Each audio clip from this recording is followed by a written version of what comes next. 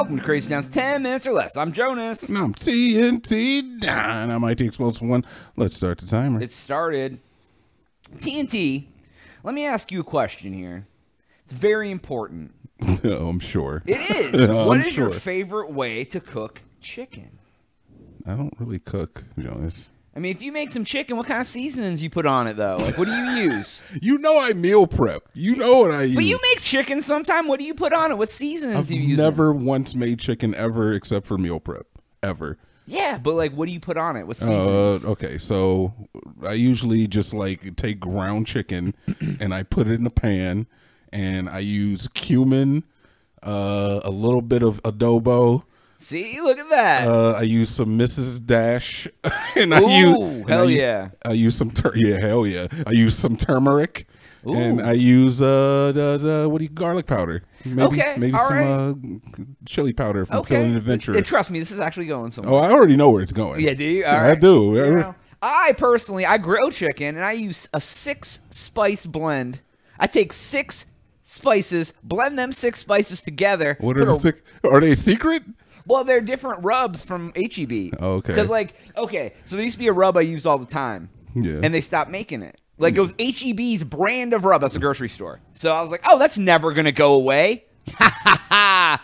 They did. They took it away. They came out with a whole new slew of rubs. You can probably find out how to, make it on the internet and stuff. What's funny is I asked the people who worked at HEB. None of them had any idea what I was talking about. I'm like, you literally sell chicken with this rub on it in the deli? Like, how do you not know what I'm talking about? Anyways. They pay them to work there, not to care. Right, exactly. I even asked the meat market guys. They would probably know. Anyways, so what happened was I tried all these different rubs. I was like, oh, this one looks like it's the same color. It was close, but not the same. So what I figured out, if I took 6 different ones, the barbecue blend, the fajita blend, the Acha something blend, the all-purpose blend, and the orange citrus blend, mix them all together.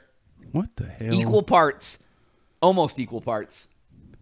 Look, Jonas, I love you to death, but you are an insane man. Why? You are an insane Why person. is that insane? It's pretty insane. I just make a tub of it, and then I use it, and then it's done. I just use a quarter cup of each. You can say that all you want. That's borderline. Why is that borderline? I mean, it's better than Nyquilled, I guess. Yeah. Oh, spoiler. How was that a spoiler? Because that's where I was going with this. Everybody knows about the Nyquilled chicken, and yeah, it's ridiculous.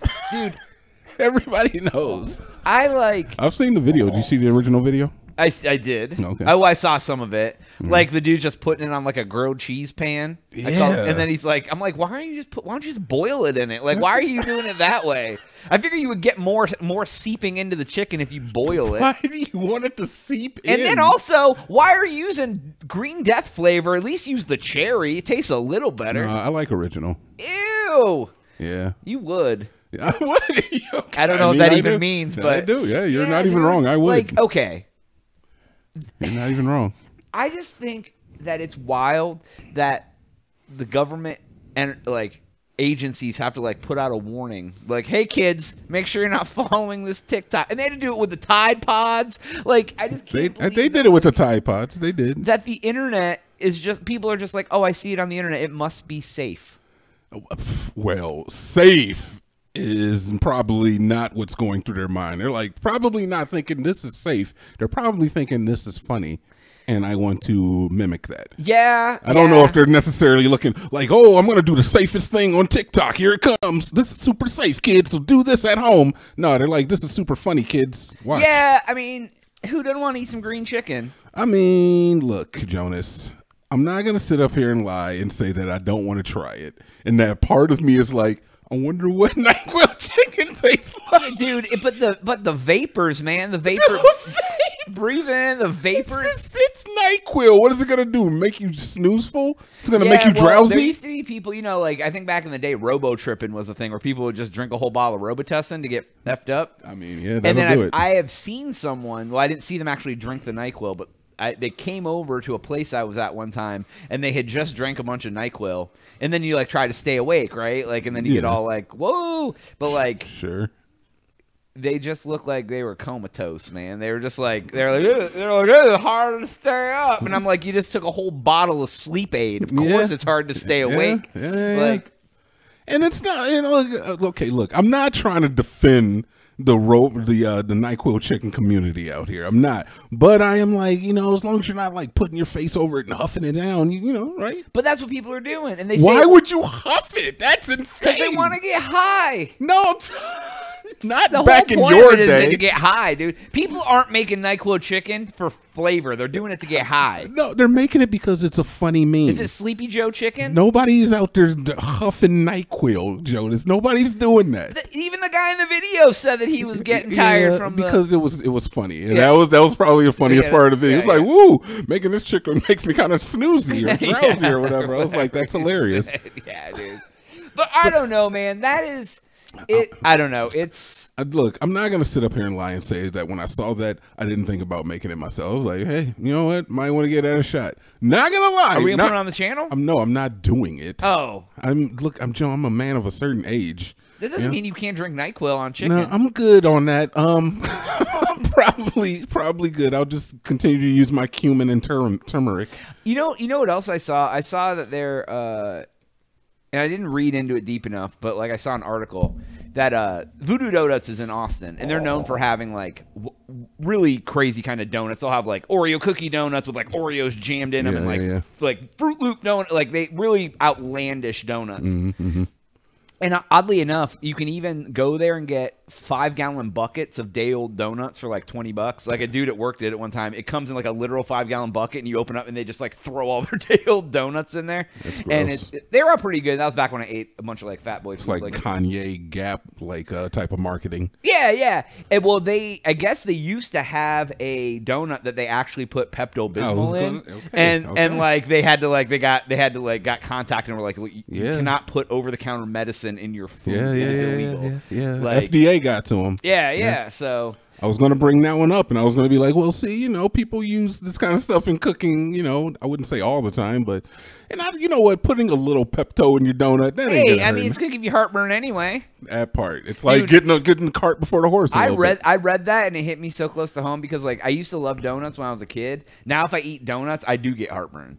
I don't know why. Donuts are, like, the only food that if I flip and eat them, I just get, like, this heartburn from, and I think it's because they're basically, like, formed sugar. Heartburn. I don't even know if I've ever had heartburn. It's like where your stomach acid's, like, coming back up in your throat. Like acid reflux? Kinda. Yeah, that's like what heartburn is, essentially. Yeah, as far as I understand, I could be completely wrong. But it's like where it's almost like it's warm in your throat. And yeah, dude. Are we gonna discuss that? All right, out of context. All right, don't isolate my warm in the throat comment. Okay. I'm just saying, Jonas, is that nobody should do the NyQuil chicken challenge at home. I just don't want you to count it out as we could do it at our home. All right. Nobody should do it at home. To do it, and you said no. I mean, I'm saying I'm open to it, but you would have to. We do can get all some of it. Tenderloins, dude. They'd be real nice. Get a nice cut, dude. Heck yeah, dude. We could just take like aspirin too. We could take aspirin, melt it down. Why don't we bread them in aspirin? Bread them in aspirin. I like this. And then fry them in NyQuil on the stove. Oh wait, or we could just bread them in aspirin and then dip them in NyQuil. Oh, just braise them. Yeah, braise them. Get a brush. Yeah, dude. Just put them on the grill. It'll get a nice thick like barbecue type. And just like a green thick freaking. This is exactly why TikTok needs to go, man. I love TikTok. I'm not gonna lie. I no longer have it on my phone because it is addicting. It is mind crack. And, and this is part of the reason why it needs to go, because somebody does something funny, then other people are like, I don't even know how many people are doing this. I don't know if it's like I mean, if the FDA came out and said that, like, they must have people that get into the hospital about it. Yeah, I was thinking that, or they might just be trying to get out ahead of it, but I don't know, man. From like the Devious Licks to the Kia Boys to NyQuil chicken, the Tide Pods to Smack a Teacher challenge. Do you remember that one? No, I remember Devious Licks was funny though, but the Smack a Teacher challenge, yeah, dude. Speaking of which, I was watching an old episode of Tosh.0 randomly, and they had this thing where these kids were doing the Smartie. They were like, "Let's do the Smartie challenge." And they had crushed Smarties, and they just like took a giant spoonful of Smarties and threw it in their mouth, and of course it dries out your. And you're just like, oh, just shit went everywhere. Have you ever done that where you try to eat a bunch of crackers? No, I did the cinnamon challenge though when that was. Yeah, it's basically the same thing, right? Yeah, it didn't do anything to me. Oh, really? No. Well, most people, it gets them when they finally, like, the cough, because then all the cinnamon gets up in your nasal, and then you're like, that's when you get effed up. Yeah, it didn't do anything to me. All right, anyways, that's all the time we have for today's episode. Go to thecrazetown.com for Jonas. TNT. We out.